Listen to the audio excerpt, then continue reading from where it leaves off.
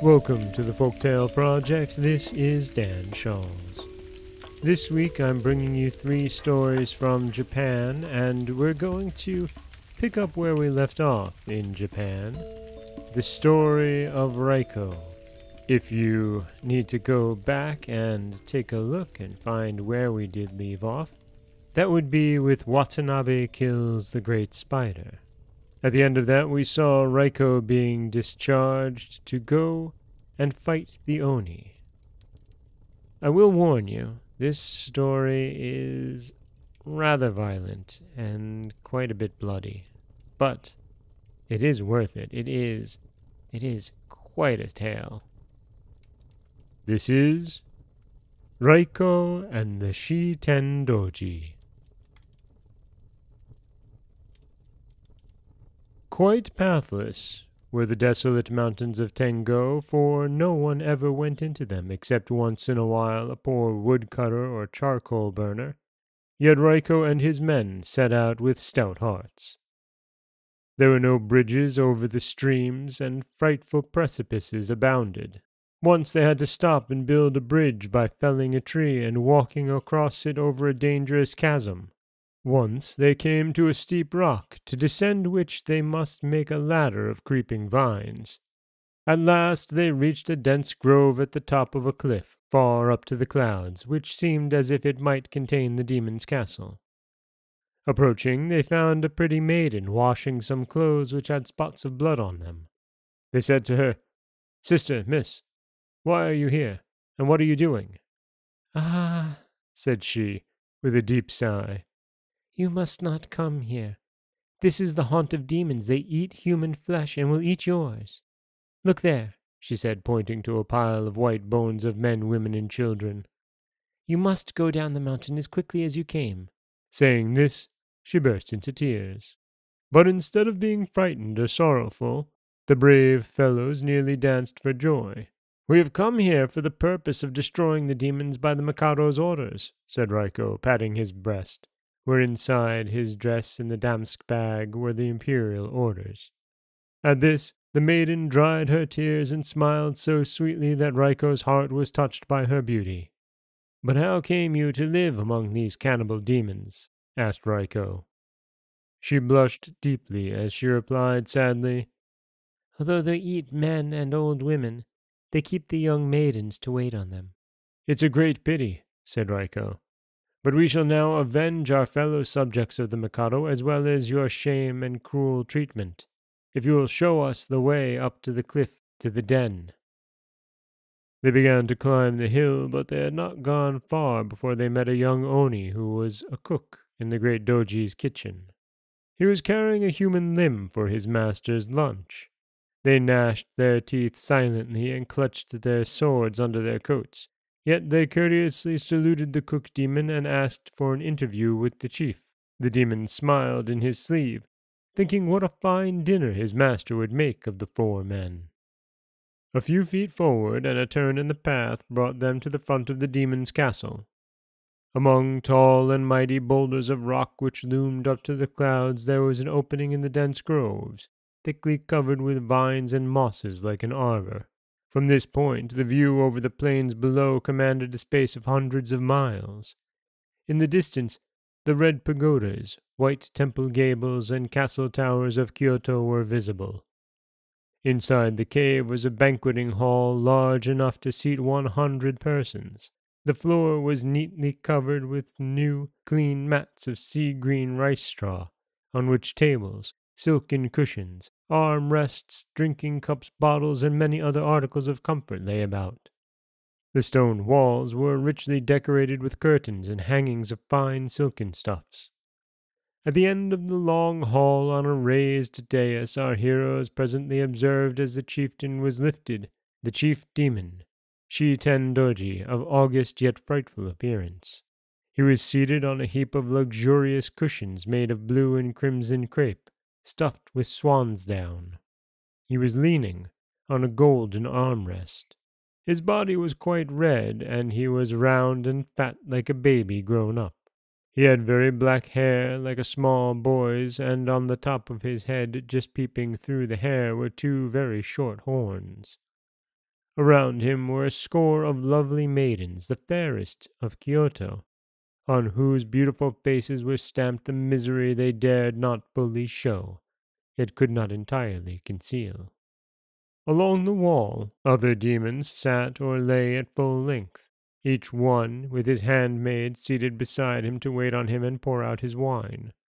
All of them were of horrible aspect, which only made the beauty of the maidens more conspicuous. Seeing our heroes walk in the hall led by the cook, each one of the demons was as happy as a spider, when in his lurking hole he feels the jerk on his web thread that tells him a fly is caught. All of them, at once, poured out a fresh saucer of sake and drank it down. Raiko and his men separated, and began talking freely with the demons until the partitions at one corner were slid aside and a troop of little demons, who were waiter boys, entered. They brought in a host of dishes, and the Onis fell to and ate. The noise of their jaws sounded like the pounding of a rice mill.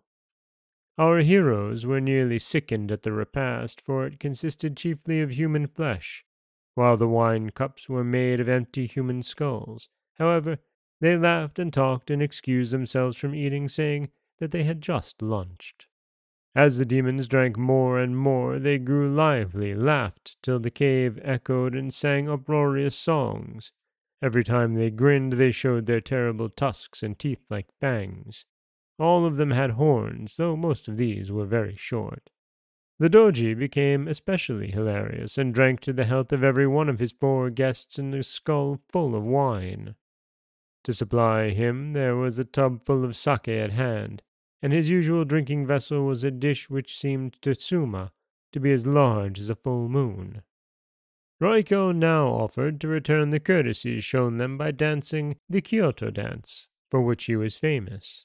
Stepping out into the center of the hall, with his fan in one hand, he danced gracefully and with such wonderful ease that the Onis screamed with delight, and clapped their hands in applause, saying that they had never seen anything to equal it. Even the maidens, lost in admiration of the polished courtier, forgot their sorrow and felt as happy for the time as though they were at home dancing. The dance finished, Raiko took from his bosom a bottle of sake, and offered it to the chief demon as a gift, saying it was the best wine of Sakai. The delighted Doji drank and gave a sip to each of his lords, saying, "This is the best liquor I ever tasted. You must drink the health of our friends in it." Now, Raiko had bought at the most skilful druggist's in the capital a powerful sleeping potion and mixed it with the wine, which made it taste very sweet. In a few minutes all the demons had dropped off to sleep, and their snores sounded like the rolling thunder of mountains. Then Raiko rose up and gave the signal to his comrades. Whispering to the maidens to leave the room quietly, they drew their swords, and with as little noise as possible, cut the throats of the demons. No sound was heard but the gurgling of blood that ran out in floods on the floor. The Doji, lying like a lion on his cushions, was still sleeping, the snores issuing out of his nose like thunder from a cloud. The 4 warriors approached him, and like loyal vassals as they were, they first turned their faces toward Kyoto, reverenced the Mikado, and prayed for the blessing of the gods who made Japan. Raiko then drew near, and measuring the width of the Doji's neck with his sword, found that it would be short. Suddenly the blade lengthened of itself. Then lifting his weapon, he smote with all his might and cut the neck clean through. In an instant the bloody head flew up in the air, gnashing its teeth and rolling its yellow eyes, while the horns sprouted out to a horrible length, the jaws opening and shutting like the edges of an earthquake fissure. It flew up and whirled around the room 7 times. Then, with a rush, it flew at Raiko's head and bit through the straw hat and into the iron helmet inside. But this final effort exhausted its strength. Its motion ceased, and it fell heavily to the floor. Anxiously, the comrades helped their fallen leader to rise and examined his head, but he was unhurt. Not a scratch was on him. Then the heroes congratulated each other, and after dispatching the smaller demons, brought out all the treasure and divided it equally. Then they set the castle on fire and buried the bones of the victims, setting up a stone to mark the spot. All the maidens and captives were assembled together, and in great state and pomp they returned to Kyoto. The virgins were restored to their parents, and many a desolate home was made joyful, and many mourning garments taken off. Raiko was honored by the Mikado in being made a kuje, court noble, and was appointed chief of the entire garrison of Kyoto. Then all the people were grateful for his valor. And that is the story of Raiko and the Shi-Ten Doji. The end of this story of Raiko, and what an end it is. It's a bloody battle, but Raiko does come out on top in the end, through wit and valor. This is Dan Scholes for the Folktale Project. Don't forget that you can subscribe to the podcast on Apple Podcasts, Stitcher, Google Play, Overcast, anywhere you like to get your podcasts. You can follow us on Twitter at Folktale Project. You can find us on Auto Radio, TuneIn Radio, iHeartRadio, Spotify, anywhere you like to listen.